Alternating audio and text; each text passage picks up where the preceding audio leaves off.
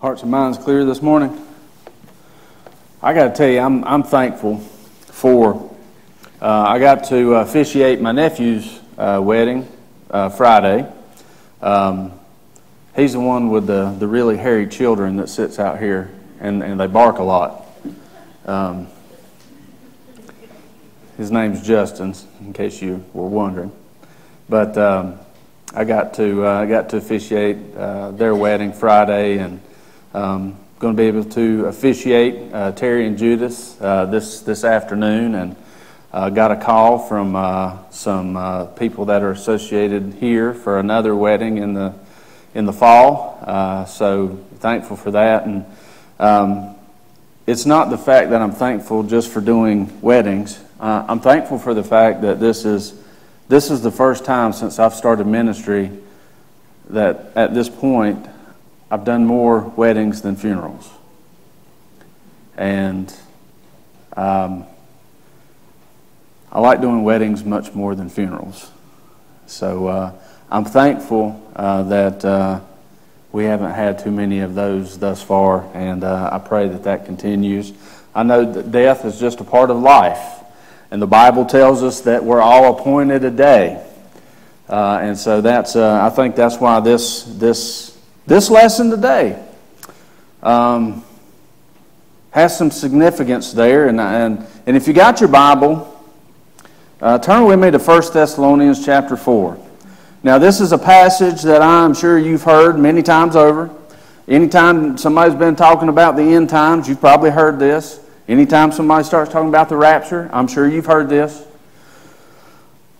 But I think with this particular scripture this morning, with the question that come with it, sometimes I think we miss things. We miss the overall importance of what a scripture is really saying when we just start looking at some of the thoughts and interpretations behind some of these things. Now, I'm not saying that this doesn't point to a wonderful day when the Lord will come back and get us. I'm not saying that at all. I'm just saying that there are some really important things for us here today. Some things for us to really take hold of here in the present. And so here I want to give you the question here. It says, the dead in Christ rise first. Now, who are the dead that the Bible is talking about? Is it the people in the graves? All right, so we will address that question. But I want to look at the whole passage of Scripture here that this is in. And it's almost like a parenthesis in this book, because Paul is talking to the Thessalonians about things that they had already been taught, but this one section, he's giving them new teaching.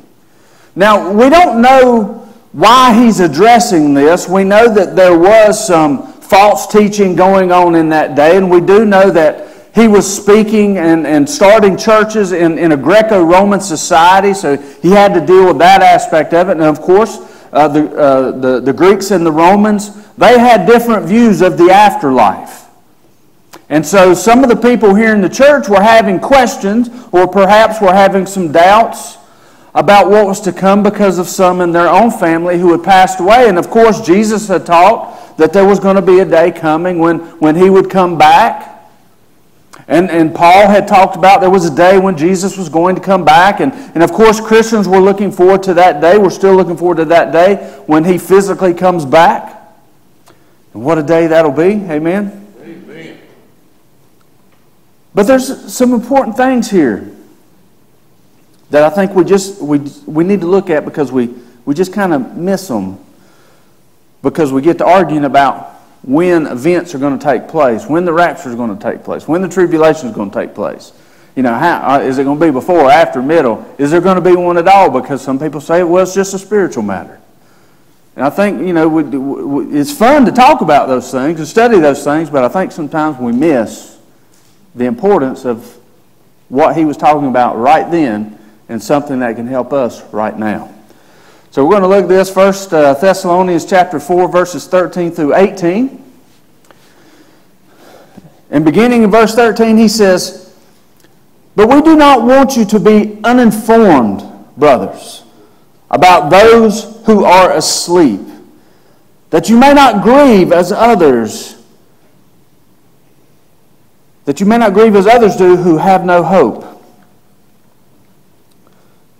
Now, I think right here, addressing this, obviously talking about asleep here. Sleep, obviously, those are those who have already died.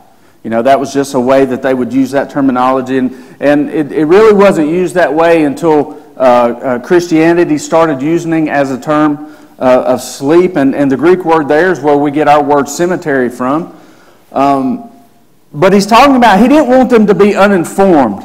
So obviously he was addressing an issue of where people were trying to inform them of something different than what he had taught. Something different that was a different gospel. Because if you remember in some of his other writings, Paul had said, if you hear someone preaching a different gospel, if you hear someone preaching a different Jesus, then you need to be on guard. You need to be listening. And so obviously we've got some people here who are interjecting some thoughts. And so, you know, the Greeks, they had different ideas about the afterlife. Most of them thought that there might have been a very shadowy, gloomy afterlife, and they had thoughts about physical matter and spiritual matter. And so they had all these different types of belief, all these different types of gods. And so, of course, they could have been interjecting their own thoughts. And then new Christians who had just became Christians, baby Christians, of course, they've got questions. So how do we address this? So Paul's addressing this. He said, I just don't want you to be uninformed. And so he proceeds to inform them. But he says, about those who are asleep, those who have died, those that you're concerned about, he said, I don't want you to grieve as those do who have no hope. And I think there's a lot that's said there about those who have died. Now, in that culture, it was appropriate, especially with the Greeks, because they thought a philosophical view that they had was that there had to be an appropriate amount of grieving. At times, they would hire people to come in and grieve. That was not uncommon in that day. And so, you know, some people try and say, well, this is what it's talking about. Paul's talking about, look, there's something different there. There's something I want you to be informed about. There are those who have no hope. He's talking about those who don't have Jesus in their life. Because that's what he's really pointing at here. He's pointing at the hope in Jesus Christ. Because, I mean, look around. Where do you find hope at? Some people find it in different things.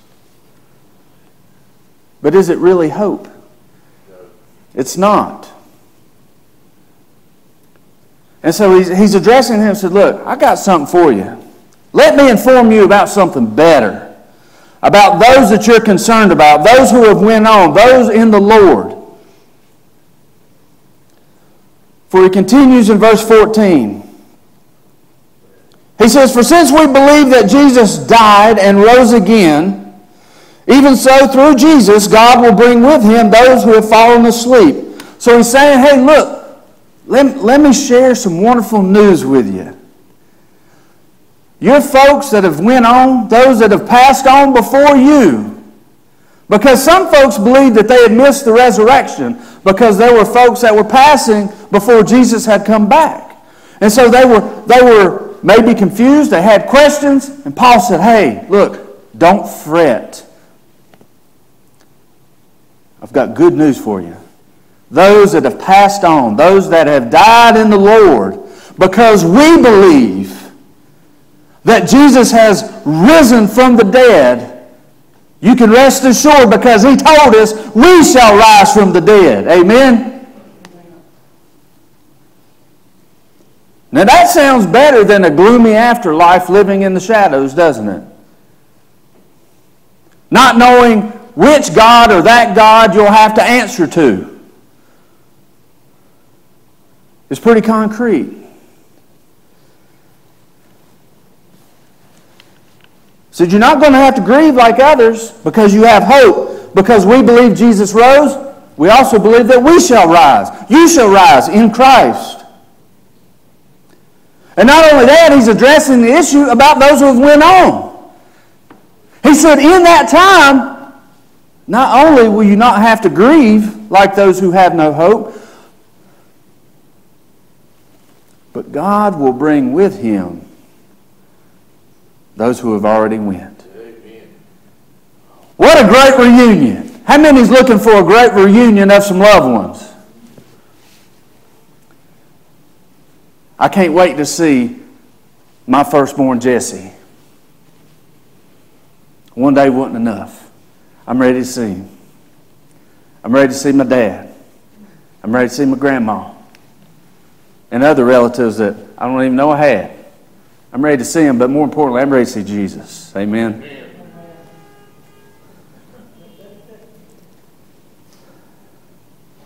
Honk if you love Jesus.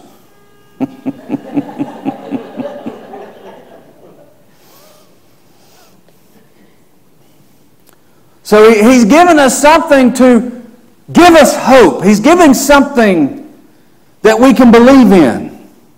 Because, people are looking for something to believe in today, aren't they? I mean, belief in all kinds of stuff that just does not make sense, but they're trying their best. Bless their little hearts. But we've got something good and concrete. Because remember Paul, he talked about many times, he said, look, if Christ didn't rise from the dead, then what we're doing is in vain. If He didn't rise from the dead, then everybody's here today. What you doing here? There's no point in it. But he's saying, but that ain't the case, folks. He did rise. And Paul should know. Paul seen Him. On the road to Damascus, Paul had that wonderful encounter with Jesus. And he really had a come to Jesus moment. How many of you have had them? Have that come to Jesus moment? I hope y'all have. But he did. He had that come to Jesus moment on the road to Damascus. And forever his life was changed. And it was in that moment that he realized that there was hope. He realized that there was something better. He realized that there was much more to believe in. And he wanted to share that with others. Because sometimes when significant people in your life move on from this life to the next, some people they're just plain lost, aren't they? Sometimes people just grieve and grieve and grieve, and they never really get over that grief. And I think, this is a wonderful scripture to help each of us, because, we all deal with grief in a different way. But the Bible gives us some hope that, we don't have to grieve like people who don't know how to grieve. People who grieve in things that they don't understand. We understand this. We understand that Jesus has risen. That should be enough for us to jump for joy. He's risen. But we get to do that too. We're going to rise one day.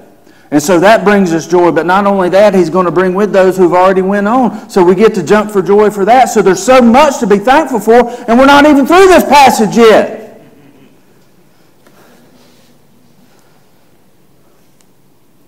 Now verse 15, he tells them, he said, look, here's where my source of information is coming to you. In verse 15 he says, for this we declare to you by a word from the Lord. That means he got that from the Lord.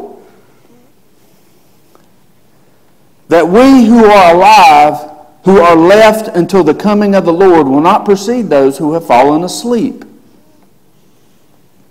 So here's where we get to the meat of this question about the dead in Christ.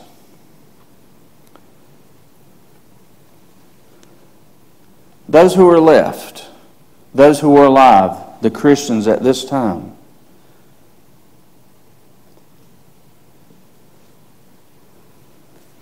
will not precede those who have fallen asleep. Now this was something a little different that he was teaching, because he was teaching about bodily resurrection as well. So, he's already he's taught about the soul. Now the Greeks and the Romans, they had different ideas about that. The Jews, they had a little bit different ideas about that. But as Christians were concerned, they had a little bit different approach.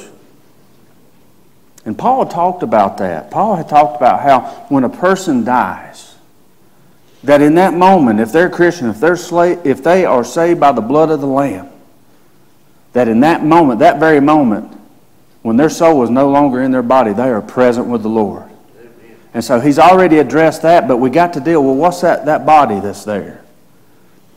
And so they had the Greeks had a real problem with matter, with physical stuff. And see, Jesus had taught, and Paul had taught, the other apostles taught that there was going to be a time when the body and that soul were going to come back together in a new body. How many's looking forward to that? How many woke up with aches and pains this morning? How many's hurting right now? So we're all looking forward to this time when we're not hurting, when there's something in us that is just not popping or cracking or just aching constantly. We're looking forward to that day. And there's going to be a day where our physical body that's gone on and is laying in the dirt, there's a day when that's going to be resurrected and we're going to have that new body. Now think back when Jesus was on the Mount of Transfiguration. He gave them a glimpse of what this new body might look at. When he came back and said, hey, look right here. Look at that nice hole right there. But he showed them a glorified body that they would one day have. Because Paul talked about, he said, one day Jesus is going to come back. Not only is he going to come back, but we're going to be able to see him as he really is, and we shall be like him. How many of you ready to take a lap right now? We're going to be like Jesus. I'm looking forward to that day. But he's trying to tell them and give them the information, said, don't worry about the afterlife. Because your soul's taken care of if you love Jesus. If you accept him as Lord, your soul's taken care of. But guess what? That body's going to be taken care of too. Because the Greeks, they believed in a disembodied spirit. You know, like Casper or something like that. That ain't going to be it at all. The Bible don't talk like that. The Bible says that we're going to have a resurrected body. A new creation. Oh man, I'm looking forward to it.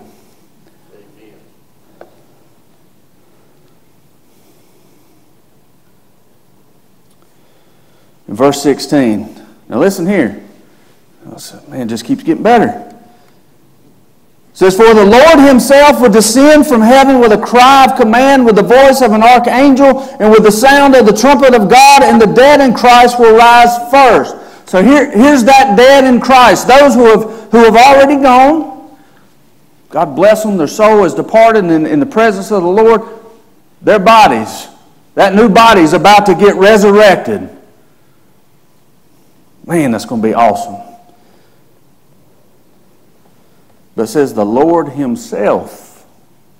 He ain't sending somebody else. It says the Lord himself will initiate this.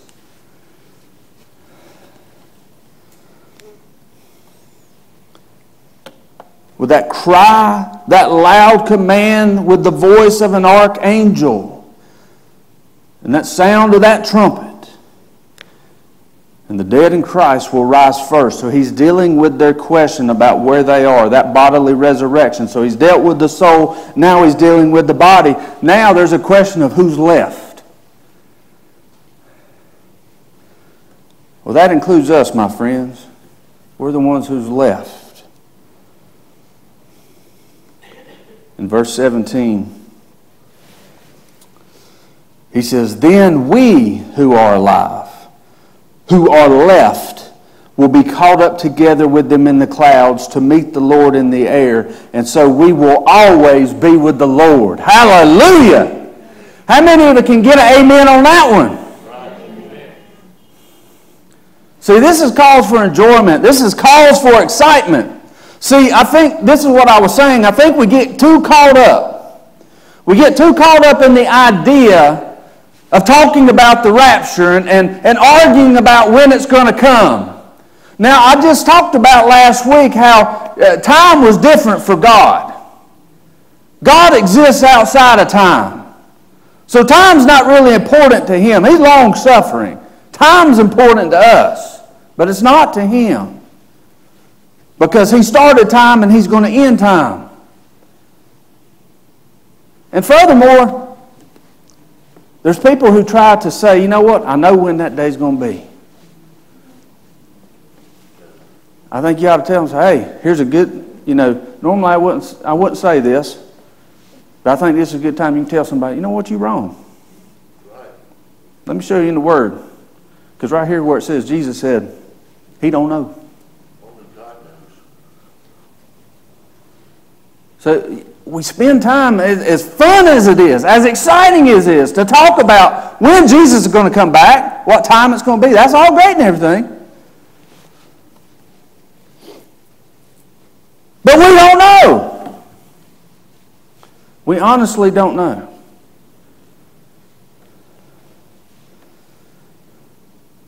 But we're going to be caught up together. Now, I really like this phrase because this is where we get that word rapture from. The Greek word's harpazo. And then we get the Latin word rapturo from that, which is where we get our English word rapture from. So the word rapture, if you get to looking for it, it ain't there. But if you go looking in the Latin Bible, that's where we get it from. But that phrase, being caught up, that means snatched away by force, pulled out of there. Now I'm looking forward to that. Because think about the darkness and the evil that we're surrounded with and being snatched away by God Himself. It's not somebody else. It's God. God initiates this. He's going to pull us out from the depths of hell. Amen. Are you looking forward to that day? I am.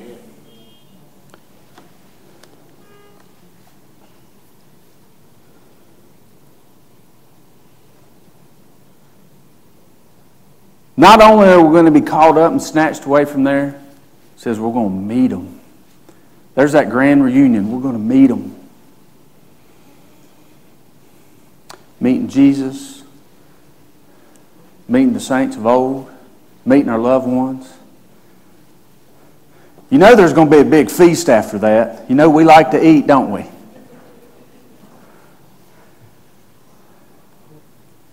So we got so much to look forward to. It doesn't matter when it's coming, because Jesus never put any emphasis on the timing of when He came or when He was going to come. He never did that. But I tell you what He did put emphasis on, about being ready when He does. And I think far too many people, and I have to admit, at one point in my life, I was more worried about the other. I was more worried about when He's coming back, that timing, when the rapture is going to take place, when the tribulation is, how all that falls together. And I realized, you know what? That don't matter. None of that matters.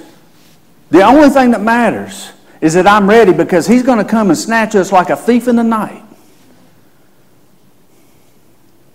And so, ladies and gentlemen, you better be ready. You better be saved by the blood of the Lamb. You better know who Jesus is. Not just know Him, you better love Him and believe in Him and have accepted Him as your Lord and Savior. Because I want to be with Him. I want to be with my loved ones. And I want to be with the saints of old. Just think about being in the presence of God. Being in the presence of Jesus Christ.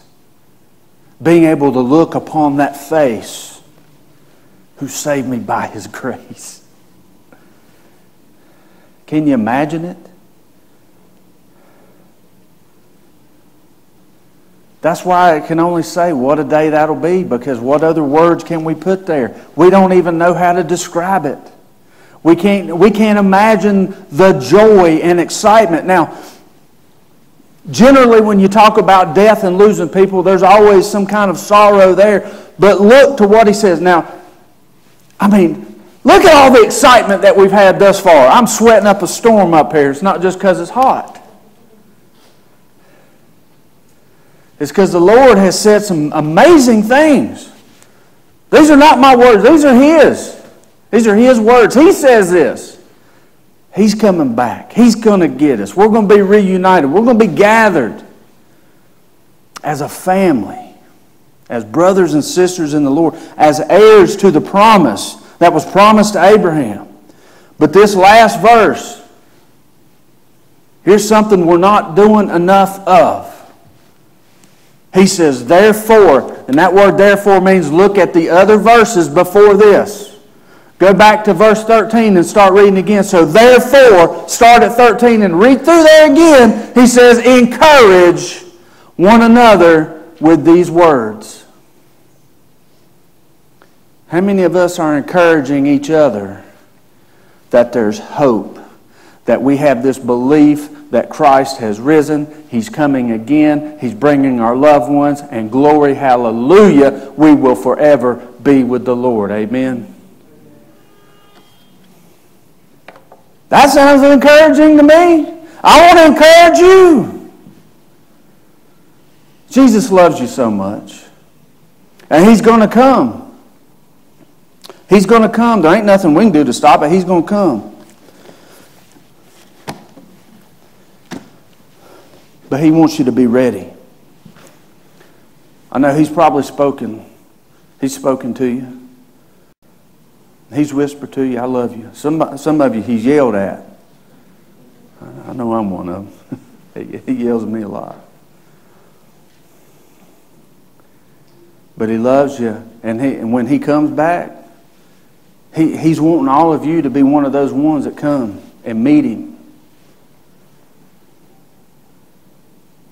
You know, part of the idea of being called away and going out to meet Him has the essence of going out to meet royalty. How many of you have met royalty? I've met some people who thought they were important. And I know there's a lot of people who think they're important. But this is saying anybody. Because anybody on this earth that says they're royal is nothing in comparison to true royalty that's coming. Amen. So think about that. He's wanting us to be ready so that we can go and meet true royalty. And not just that, to accept us as royalty as well. Because Paul promised, he said, just as Jesus is, you see Him as He is, we shall be like Him. And the Word has promised we are heirs with Him. Does that not encourage you today? Does that not give you some hope to go encourage somebody else today? People need hope. And he addressed this to people who were having that image or that vision of hopelessness. And we know a lot of people like that. But we know that Jesus brings hope. We know that He is hope. He is the fulfillment of hope. I'm telling you today, with this final word, it's not the catching away that is most important here, but rather the gathering unto our Lord for all eternity.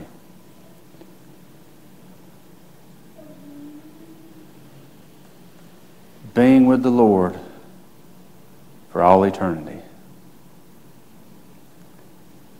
What a day that'll be. Let's stand for a closing prayer.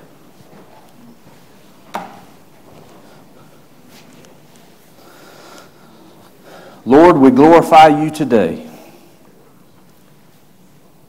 And Lord, we thank You for the privilege of being able to read Your Word, to be able to read the encouragement that was left to us, that the Holy Spirit inspired the Apostle Paul to write down so that we could read it and that we could be encouraged. Lord, we've all lost loved ones. Lord, we all know that many of our loved ones, Lord, they loved You. They loved You so much, Lord, and we know that they're with You. And Lord, this passage here today that we looked at and many, many others, Lord, they bring us the ultimate fulfillment of hope in You. We know that if we love You and accept You as our Savior, Lord, we know that there's going to be that day when You come and get us and You take us. Lord, and we don't have to worry about that time, Lord, about that darkness, about that evil anymore, Lord. We don't have to worry about sin, Lord. You've taken care of all of it. Lord, we know that you've defeated it already. But Lord, we will be in your presence forevermore. I don't know what's more encouraging. What a glorious day that'll be when it's your face that we see. Lord, on those days of doubt, Lord, encourage us with these words. Lord, if we have the opportunity, let us encourage others with these words as you have instructed these people here and as your word continues to instruct us here today. Lord, let us continue to work for the kingdom until that glorious day in which you come back. And Lord, let us all be ready. Let us all be ready to go. Let us have our bags packed and ready to go, but let us work until you get here. And let us reach many, many others, Lord, so that they might be able to go too. Lord, we love you and we look forward to that day. Thank you so much for giving us of your Son and for saving us from our sins and for you rising so that we could rise too. Lord, be with each person here today. Bless them. Lord, be with our nation. Lord, and we look forward for your return. And it's in Jesus' name that we pray. Amen.